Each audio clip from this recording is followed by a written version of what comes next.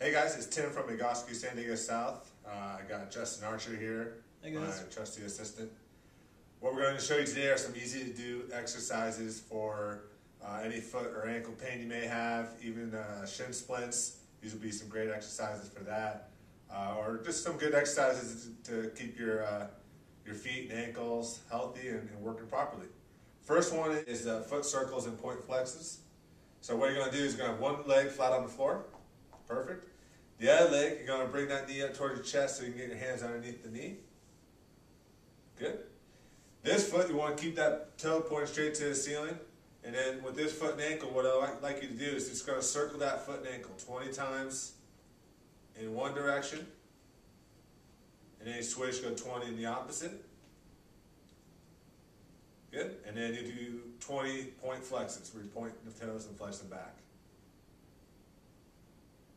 And then switch, do the same thing on the other leg there. Next exercise we're going to do is called a supine calf and hamstring stretch. Or a belt like we have here. And go ahead and grab that belt there, Justin. Yeah. So like I said, you use a belt. If you got a strap, like a yoga strap like this, it works well. Put one loop of that strap underneath the foot there, just below the toes. So right around the ball of the foot. And extend that leg. Make sure the first position, you want both knees to be level, like so here. Alright? And you're just going to hold on to the strap or the belt with one hand, the other hand's relaxed out to your side.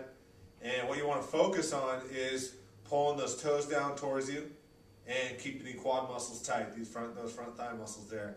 And you want to really focus on these quad muscles doing most of the work of holding the leg in the position.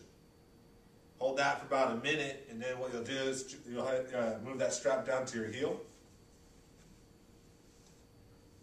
Good. And the same thing, keep the quad muscles tight. You want to try to lift your leg up as high as you can, making sure that the back of your hip doesn't lift up off the floor.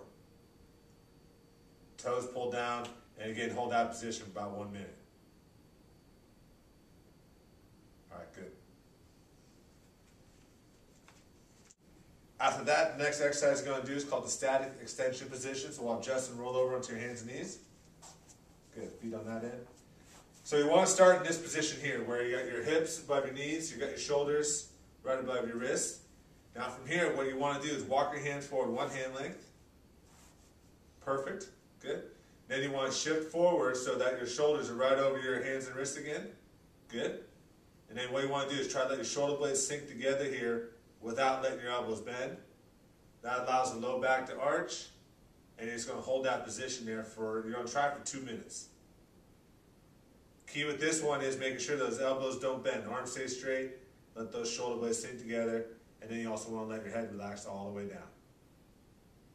Again, hold that for about 2 minutes. All right, after that, last exercise we're going to do is called the air bench. So the last exercise we're going to do is the air bench. So what you want to do, you want to find a nice sturdy wall like this one here. And basically you're going to walk your feet away from the wall, make sure your feet are pointing straight ahead. And you're going to sit down here like you're sitting in a visible bench. Hold this if you can for 2 minutes. If not, just go as long as you can. Each day try to build up, go a little bit longer each day. You want to focus on a couple of things here. One is making sure the weight stays in your heels. The other is you want to try to press your low back flat against the wall. Other than that, have fun doing it.